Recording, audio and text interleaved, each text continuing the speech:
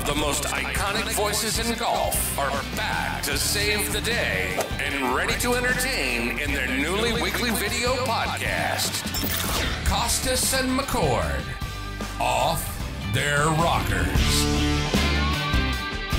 Welcome back to another episode of Kostis and McCord, Off Their Rockers. Mike Abram, producer and co-host, here with you. Peter and Gary are going to join me in a second. We've got a great episode for you today. We're going to talk about true, not true, believe it or not, what's going on in the world of golf. No longer are these emergency episodes. It seems like the new normal, but we're going to make some sense out of everything that's going on. We'd like to give big thanks to our sponsors, Foresight Sports, and their incredible Quad Pro, the #1 used launch monitor on the PGA Tour. Some of their other great launch monitors, of course, their simulators and Sim in the Box. Peter uses a simulator with a lot of his students at his home.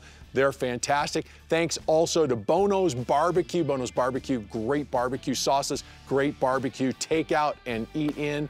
Lab Golf is changing the face of putting on all the major tours throughout the world, and they really help amateurs as well. Go to labgolf.com to find out more. Today, let's get right to it. Let's get to a little Believe It or Not with Peter and Gary right here on Kostis and McCord, Off Their Rockers.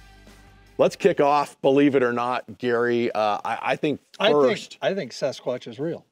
I know I'm you going to throw do. that right out there just to start this whole thing off. All right, what's the next? Do we have any comment on Sasquatch? No, let's not go there. I took the under on when Sasquatch would get mentioned. Yeah. Okay. So I win. How'd I do? Oh, you did good. 4 seconds? Yeah, under 4 seconds. So let's talk maybe first about this whole SSG, the investment that they've made into the PGA Tour, what they're going to demand for it. Well, is the SSG and the PGA Tour going to jettison their relationship with the DP World Tour, formerly the European Tour? Wow, a lot of acronyms. Yeah. SSG. They own what? They own baseball franchises. They own football franchises. They own soccer franchises. Yes, sir. They are the boys. So these guys are coming into the tour for profit. Interesting, because we are a non-profit. So they're going to come in and they're going to sit on the board and they're going to direct the tour for their for-profit entity now that they're going to have, which we can get into because there's some other stuff coming up. Yep. So I think it's going to be very interesting. They've already just formed a board. They put 13 guys on the board, correct? Correct, 13. That should get a lot of stuff done with 13 guys. This is on the board. PGA Tour Enterprise, the for-profit. That should be interesting. And away they go. I don't know. I literally don't know for-profit where that's coming, unless they want to sell more T-shirts. I don't know where that's coming from, unless another rumor we've heard, believe it or not, is that the tour is going to lose its 501c6, which is their tax exempt situation, like baseball did and football did, and they are then going to go to basic owning franchises. So all the tournaments, like here in Scottsdale, that will be owned by somebody. You buy it, you build equity in it, and you go from there. Well, first things first. SSG is not in this because they are benevolent to the game of golf. They are going to make money. They put $1.5 billion into this deal with another potential $1.5 billion available if things turn out positive for them, right? So what do people do when they make an investment? What do these business people do? They cut the fat. They reduce expenses, right? And then they figure out how to create a product. I don't want to say as cheaply as possible, but let's just say that they're not going to excessively spend on the product. So what we've got left now, SSG definitely wants to dump the DP World Tour. Yes. That's a given. Yes. They figure that's dead wood. It's not going to help anything. So I look for the PGA Tour to work out a deal with DP World Tour, and they're going to be gone. Now, that opens up a whole nother can of worms with LIV Believe it or not. and the DP World Tour, but we'll leave that for a second. The next thing, you got the Champions Tour, and you've got the Korn Ferry Tour. You got a whole bunch of stuff that's going to have a big question mark put over their target because money. I think that senior tour, I saw somewhere, it cost a tour about $13 million a year to operate that. I'm pretty sure if SSG got involved with that and look at that and go, well, they look at ratings, you're looking at sales for advertising and so forth and so on. And then we go another one. I just forgot another one. I'm hearing a lot of stuff. NBC wants out so bad they can't stand it, and they're going to sell the Golf Channel to Netflix or Apple, and so basically you wouldn't have any place to put these things on. So yeah, believe it or not, is someone like the PGA Tour or perhaps LIV going to buy the Golf Channel from NBC Universal? I would assume.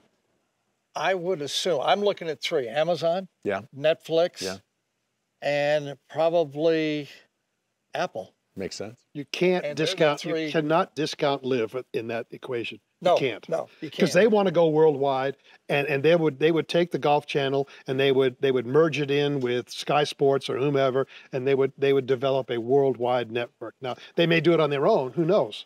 But they can't. We can't.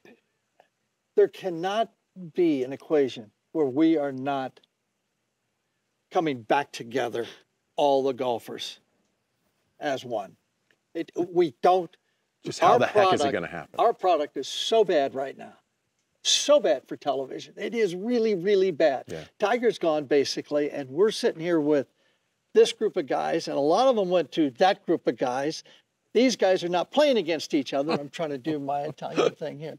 And we've got to get this thing back together again where these guys are playing together. How do you see that happening? Here's how I see it happening. I see it like a pyramid. Let's just say what you said first. They all of a sudden go and they buy the DP Tour, okay? LIV. Yeah. Oh, geez, now they got these tournaments, I'm guessing 25 tournaments with world ranking points. Yes. They're legit. They get world ranking points. So I'd like to take, if we have got animosity like the Ryder Cup, we have really got animosity and LIV against the PGA Tour. No doubt. So why don't we 10 times a year have these two sides play each other in the effect that if LIV gets their world ranking points, that means everybody, there's 7 people now that get to vote for world ranking points, 7 tours basically. Right. You put them all together, everybody gets world ranking points. And 10 times a year, if you get in the top 75 of the world ranking points, it's called the Galaxy Tour. And they play all over the world. Did you trademark that name? 30 million. No, I'm just throwing this stuff out. If you like it, copyright it. Rumors. Hold on. The Galaxy Tour. Okay. Now you go in. Believe it or not. They play 10, and then you go and play the 4 majors. If you're eligible, that's 14. And then you go back to your different tours, and you play like hell to keep your ranking points 75 up to get in these 10 tournaments. The value of that production for media, what we were talking about, Apple, Netflix, and what was the other one I had? Amazon. Oh, are you kidding? The best in the world and actually hate each other? That'd be good. Like that, let's use it. Peter, on that vein, believe it or not, the reason LIV has stopped fighting for ranking points, world ranking points, is because they know this is going to happen and they're going to take over the DP World Tour. Well, if you connect the dots, if LIV acquires DP World Tour, like Gary said, they're going to get world ranking points. The players on LIV will be able to play on the European Tour, DP World Tour, whatever you want to call it. It won't be DP. It'll be LIV World Tour. Yep. Aramco. And then now you've got 2 tours on equal footing, at least at this point, and they will be fighting each other. That's huge. Because that creates the animosity, that creates the sizzle that people are going to want to tune in to see. You know, you could have, like Gary said, 10 events where they compete against each other. The top 50 from each tour play. You could develop different formats over 10 tournaments. There's a whole bunch of stuff you can do. That's how you unite this whole thing. If they acquire the DP World Tour, they acquire the Ryder Cup. Oh. Now the Ryder Cup becomes very interesting because it can transform itself from just Europe to U.S. against the world. Adios to the President's Cup. We own the President's Cup. Adios. That's money. I don't know about that. That's not Let's money. think about that. That's a lost leader. Let's think about it. It's another one that SSG might want to cut anyway. So Ryder Cup becomes again, the two tours. But the European Tour is changed. It's not the European Tour anymore. It's the World Tour. It becomes the World Tour. So now we got something. Yeah. Right? I mean, it would, you know, when you look at this, everybody's fighting to get to this top 75. I know what the number is, 75. And you're playing for 10 times for 30 million. Okay? Now these guys are going to go back and they're going to play their different tours because the only way to do it is world ranking points. So everybody's getting world ranking points. So you got to play your ass off to get to that 75 because you get to that crest and you're playing those 10 events plus the majors. Man, that's some very good competition that you would want to watch. On the same theme, Paul Azinger posed this. We'll use this as a believe it or not. Paul Azinger says, it's so sad because now the PGA Tour is becoming a feeder tour for LIV. Believe it or not, Peter. It's not quite a feeder tour yet, but obviously the next big rumor, the next big believe it or not, is amongst the inside people, whatever the hell that means, if Rory were to be victorious in Augusta in a couple weeks, then the word on the street is he's gone to LIV. They have offered him a gigantic deal. He's got his 4 majors. He's got his Grand Slam, and adios. And especially after watching Full Swing, and you see how he got basically shafted in this whole thing. He was out there. He was the mouthpiece. He hurt his career. He hurt his golf game by standing. And then all of a sudden, right behind him, somebody comes up and sticks a knife in his back and says, "No, we're going to do this now." And so there's got to be some resentment. Financially right now, thinking this through, if you're going to do it, and what we're saying, believe it or not, could actually be true, what a time to leave to go to LIV. Because if this does come to fruition, Rory leaves and gets his, let's say, 800 million. Okay. Then all of a sudden they go, "Vote, we're going to do this thing where they play 10 times a year." Now all of a sudden he's got he's got all that money and he still now has a availability to keep his status in the world because he's going to go play the DP Tour. And he's European. And he's European anyway. He's on the U.S. Tour because that's the biggest, baddest tour right now. But it's not necessarily going to be singularly the biggest, baddest tour any longer. And he's European. He goes back to the European Tour and, you know, it's a plays around the world. It's a financial move in chess. But if they're going to do that, then King to Rook 3, I don't know anything about that. I mean, there's so many things that 4, I don't either. I don't either. There's so many things that have happened. Now, I mean, with this latest SSG acquisition, merger, whatever you want to call it, with the PGA Tour, as soon as that happened, word on the street was Yasser said, "Okay, you can do that. It's Jon Rahm times 10. I think we mentioned that in the last podcast, which means he's going to open up the checkbook. He's going to try and go after more players. Right? I don't, more. What's more? What do you need? Who moves the needle? If you were that side, who moves the needle? Rory's obviously number one. He's the only one. Yeah. There's nobody else. And Rory hadn't won in 10 years. He hadn't won a major in 10 years. He's on the downslope. Spieth's on the down. All these guys, the best thing we got is these new kids coming out there. Where are these guys coming from? All these rookies winning. Put your investment and go do, that's why I like Netflix, Second Swing. Or Full Swing. Full Swing, second season. I'll get it right. You got it. Close. Because they're at least identifying some product. With Jake Knapp and these kids coming out, identifying. They're over here. Go. These other guys right now, we have depleting assets. Yeah. Do you agree? Yeah. And the common mentality about players who went to LIV was it's an exhibition tour. They're getting guaranteed money. They're going to give up working on their game. Their game's going to suffer. They're not going to play as well. All of that stuff, right? That may or may not prove to be true. I don't think it does. But look at the U.S. Tour now. Look at Rory. Look at Scottie Scheffler. Look at the big names. Have they won anything? No. And I tell you right now, they are diminished in terms of their competitive spirit, in my opinion. Yeah, they are. Because they're not playing against Jon Rahm. And they're not playing against Dustin Johnson. And so they're the ones now that are suffering because now they're just going to play because they have to.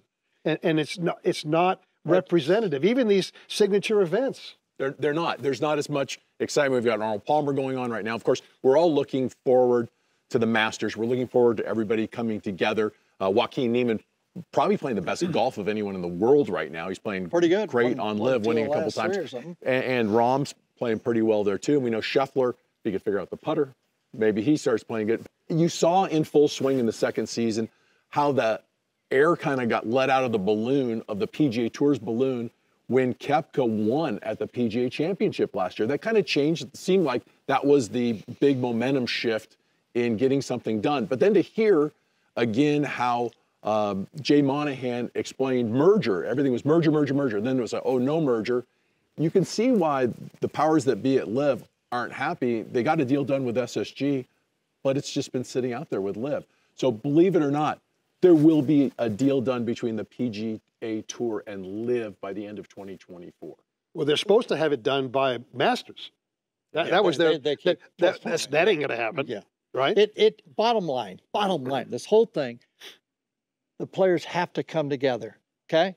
Now, if it's like we were talking about 10 times, and then they go back and they play their tour, which then could be the DP Tour. They go back and play theirs. We play ours. Everybody goes like that. Okay, fine. But or there's one tour and everybody gets back in together and then we do it all together. But we can't fractionalize what we've got because we haven't got enough. Yeah. Right? Right. We haven't got enough. No. Tiger's gone. So we got to, where's our talent pool? Well, they're splitting it. You can't do that because they've already pissed off every sponsor there is in the PGA Tour with what they did. Let's go over that for a second. Yeah, but see, Gary, I do not see any way right now that all of these players who've one group of them turned right, one group turned left. I don't see any way that they come back under one umbrella and compete. I just don't see that. I see the future of golf exactly what you said, which was we're going to have this entity over here that LIV owns. Yep. That consumes the European Tour. They do their thing. We got this thing over here that SSG and the PGA Tour owns. They can franchise tournaments. They can do whatever the hell they want. And then we get these two tours coming together X times a year to compete against each other around the world, in the States, in Europe, wherever, I don't care where. Yep. And then now you've got interest on both sides. People are going to look at the European Tour and call it the World Tour, and they're going to go, okay, they got some good players. Yep. Same thing with the PGA Tour. We'll develop new players. We'll get some personalities, hopefully, because right now all we have is you can create them. Yeah, right. And then so we have to take this conflict and we have to use the conflict to create excitement, because there's no excitement coming from the PGA Tour right now. I agree. No. I agree 100%. I'm just my question would be at that point: do you take LIV and put Yasser, His Excellency, on the board, which shows a merger, and they can do their for-profit of the European side? Of the European side, on our board, and we all run this together, but they run their tour like they're doing now. Team events, they're playing 14 events, I think, worldwide. Yeah. But there has to be some cohesion in the fact that we have to get together, or do you create the animosity and give them the Heisman and say, no, you guys go do your deal over there. We'll do ours. We already got our money. I think that LIV/European/World Tour needs to become a reality first. Yes. And then at that point, SSG, they're not stupid, right? Arthur Blank owns the Falcons, right? Yeah. And John Henry, God bless him, is running the Red Sox into the ground, but that's another story. Believe it or not. Poor Red Sox fan here. Yeah. So these guys aren't stupid. Yeah. And they're going to figure out a way for the hierarchy to meet somewhere and decide, all right, now we're going to do this. We're going to have 10, 12 tournament schedule.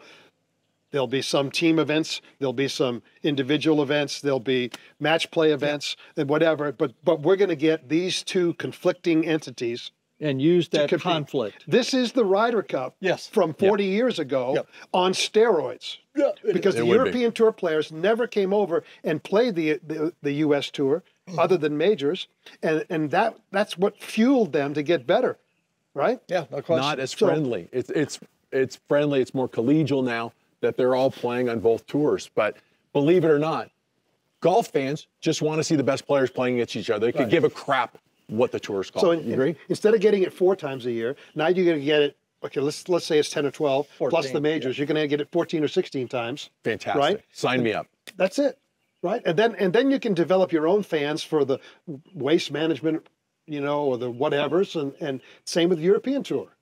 It's not that complicated if somebody has the big picture as a goal. But right now, there's nobody that I see with the big picture at goal. You know? It's not. If you like Believe It or Not, leave it in the comments below. We're going to take a quick break. We're going to have a little Coach Kostis tip to help your game. This is Kostis and McCord off their rockers. We will be right back.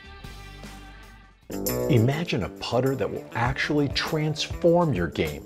Introducing LIV Golf Putters. The revealer shows how the LIV keeps the putter face square through impact unlike any other putter. LIV is the hottest putter in professional golf with multiple global victories in 2023, including the PGA Tour. LIV breaks the mold with better science so you can stop struggling with your putting. Elevate your game, simplify your putting, and untorque yourself. Visit livegolf.com to discover how LIV putters are remaking the game. Bono's Pit Barbecue, an authentic Southern pit barbecue experience you won't forget. At Bono's, you'll find a genuine down-home pit barbecue experience, the whole experience. Our entire menu is smoked and prepared in-house, from our mouth-watering smoked meats to our delicious sides made from scratch. Our smoker is always smoking, and everything to order, no shortcuts. With 20 locations across the country, from the Sunshine State of Florida to the Rocky Mountains, Bono's culture is unmistakable at each of our restaurants. We offer incredible opportunities for franchisees. To find out more, visit our website, bonosbarbecue.com/franchise. And remember, if you don't have a pit, it ain't legit. Visit our website, kostismccord.com. Subscribe to our YouTube channel or podcast, and follow us on social media at Kostis McCord Off Their Rockers. Now it's time for Coach Kostis. Peter gives us some great tips to help our games. One of the things tour players practice an enormous amount on is controlling the distance with their wedges. That's one thing I see amateurs not spending hardly any time on. This is why I use my Foresight Quad Pro all the time. I actually use it when I'm practicing just so that I get an understanding of how far each club I've hit went. Because sometimes, especially I use it with my amateurs, they think that if they put more effort in, they're going to get more distance out. And when I get them to relax and get the right sense of effort, they actually see on the quad that the distance increased. Now they thought they tried less hard, therefore it should have gone shorter, but that's not the case. Now in terms of wedge control, there's a bunch of different ways you can control how far the ball goes. You can control it with 7 o'clock, 8 o'clock, 9 o'clock, 10 o'clock, whatever your mind is setting on with your arm. Now, not the club head, but just your arm. You can go back, all of them to 9 o'clock, and just change the rotation speed coming forward. It's up to you. There's a multitude of ways of controlling your yardages, but you have to have feedback. So that's why I use the quad. I will go back to 9 o'clock on this swing. Now, it's not important that you're precisely at 9. It's 9 o'clock for you up here, right? Could be a little more, a little less. It's all right. It's your perception of 9 o'clock. So for 9 o'clock,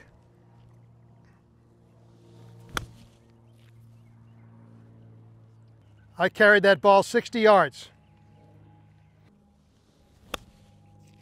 8 o'clock. Tells me I carried it 40 yards. Now I'm going to go back to 10 o'clock.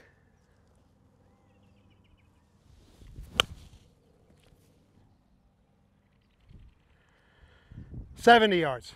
So when you practice, you'll get a sense of arm swing going back to distance of the ball going forward without nuking it, without trying to decelerate to not go too far. I just see so many golfers who don't have the ability to match the length of the backswing to the length of the shot they want to hit.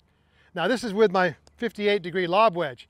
I got to go through this process with my gap wedge, with my pitching wedge, even 9 irons and 8 irons when I want to make half or 3/4 swings. You have to know how much backswing creates how much distance with every club in your bag. That's why I use the Quad Pro. It gives me accurate feedback and it gives me confidence. We want to thank you again for watching Kostis and McCord Off Their Rockers. Hope you enjoyed this episode, our new segment, Believe It or Not. A lot of great information from Peter and Gary. And thanks again for subscribing, liking, commenting below if you have any questions or want to hear us talk about anything different. And remember to subscribe and hit that notification button so you never miss an episode of Kostis and McCord Off Their Rockers. Thanks again to our great sponsors, Foresight Sports and their incredible launch monitors and simulators, Bono's Barbecue and their great barbecue sauces and meats, and of course Lab Golf and the Lab Golf putter and their cutting-edge putters at Lab Golf. Go to labgolf.com for more. We'll be back with another episode very soon right here on Kostis and McCord Off Their Rockers. Thanks again for watching. We'll see you real soon.